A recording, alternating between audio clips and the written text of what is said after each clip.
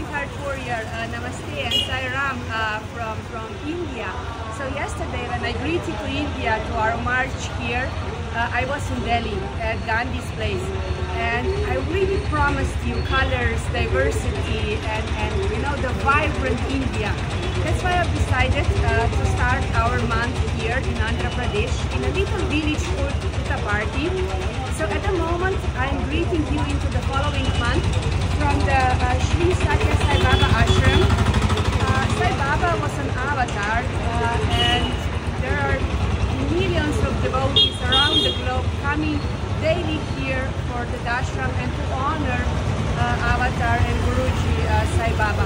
So this is also something that is really present in India. So starting our month, I'm really honored that I can do it here with the teachings of Baba. So Baba said, love all, serve all.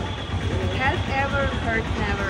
And this was his promoting religion of love, promoting that we are all in this together, that we are one world, one family, and people are gathering here in this ashram to celebrate his teaching and his knowledge. And I thought that was really kind of a symbolic for us, you know, to start the month with open heart, without judgment, because you're going to see a lot of different types of lifestyle here. But I can tell you, and I work in India for 5 years, you never see so many smiling, happy faces as you do see here. And although it seems that people are poor and you know, our lifestyle, something that we would assume it's